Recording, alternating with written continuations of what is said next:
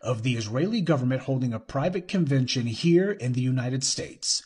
One of the people in attendance at this secret meeting was Judith Varney Shorer. She's a former Israeli consul general who was operating out of Atlanta.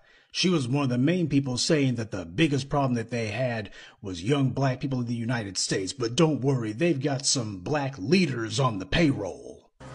The major problem of Israel is with the young generation of the black community. The problem of Israel is with the young generation of the black community. Black is with the young generation of the black community.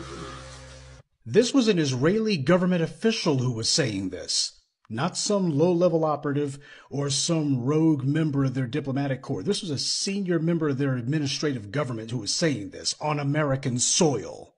Their biggest problem wasn't Hamas or Hezbollah or the Palestinian Authority or Syria or even Iran.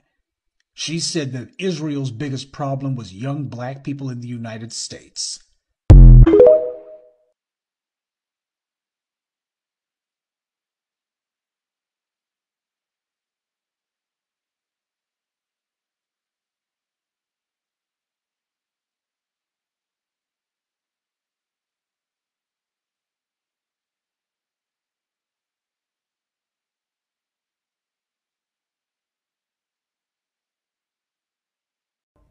I can't show you this video. This is a street battle happening in Chicago between the black Israelites and the Palestinians or something like that. Accuser, get the fuck out of here, you fucking accuser! You motherfucking accuser!